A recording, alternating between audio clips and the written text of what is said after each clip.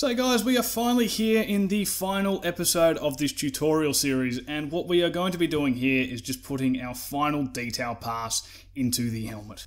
Wasting no time, we're going to go ahead and select these edges and do a subdivision on them, and we're going to add a little angular inset to this section here.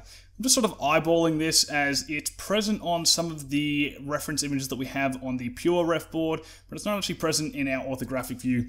So that's why I chose to do the subdivision method, as it just keeps everything a little bit more precise.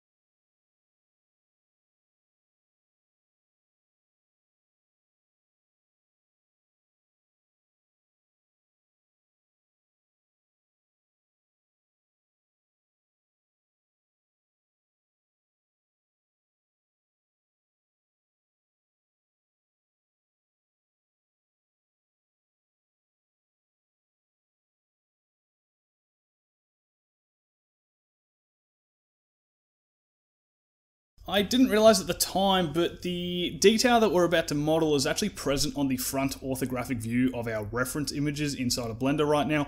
I didn't notice this, so I just eyeballed all of it based off of the detail shown on our pure reference board.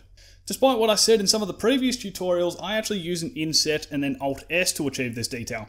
It's not problematic here because the faces we're doing it along both share very similar normals, so there is no way that Blender can really screw it up since it's not going across curved surfaces and the such as we were doing earlier, doing those inset details around the top and back of the helmet. So you should be fine using an inset and Alt-S there without any problems.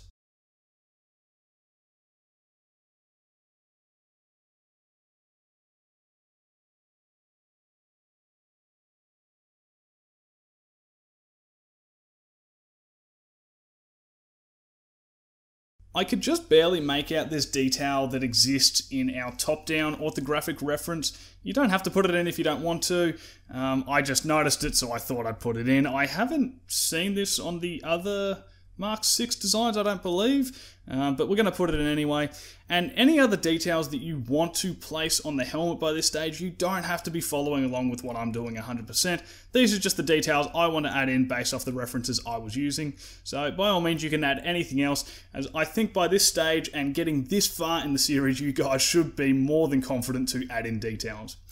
We sort of go ahead and ruin some of our nice quad-based topology here, but it's of no concern to us because the areas in which it's located aren't going to have any drastic effects on our shading around the edges, so don't worry. It's actually more beneficial to us because we get this extra set of edges around the front here, which we can use to slide up and make the creases on this little inset that we've done a little bit sharper, because at the moment, given the length between the first edge and the second edge along that front face there was a great deal of distance, so it sort of stretches out the shading on the edges there. So even though we've put a triangle on the sun brim, it's okay because it actually is more beneficial than it is costly to the entire design.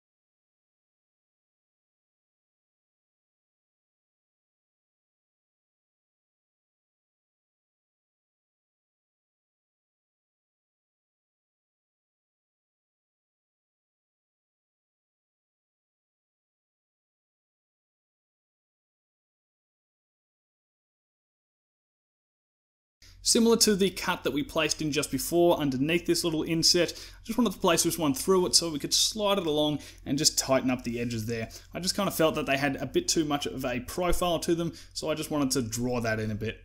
As far as where this terminates, we could have this edge run through the entire length of the helmet, though that's probably a bit excessive and we don't need that much geometry throughout the design, especially through the middle there. So we can just have that edge terminate as a triangle into that crease there. We're never going to notice it and it's not going to cause any problems for us, so we can just have it terminate there.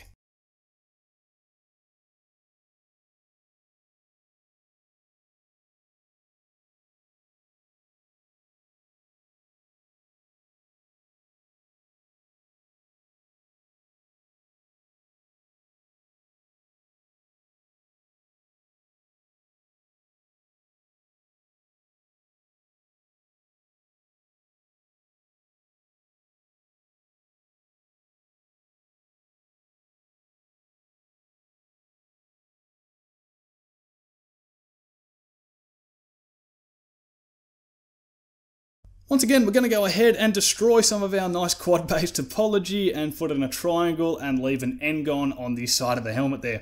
We can get away with this because, once again, that is a mostly flat surface, so it's not going to show up in any strange shading or anything of the sort when we do final renders. So it's all good, we can get away with it, and it just saves us having a whole lot of unnecessary topology running through the back of the helmet there.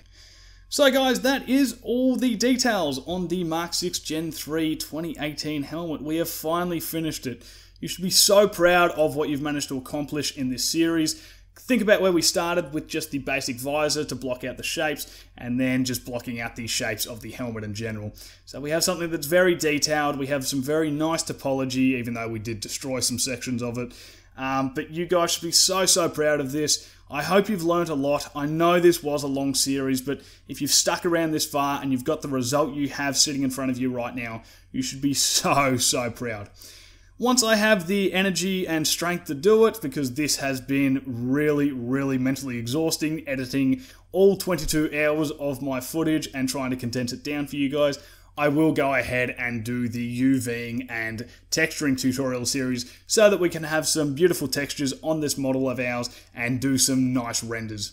So guys, thank you so much for the support and getting to the end of this tutorial series. I hope you're proud of what you've managed to make, and I shall see you in the texturing series when we get around to it.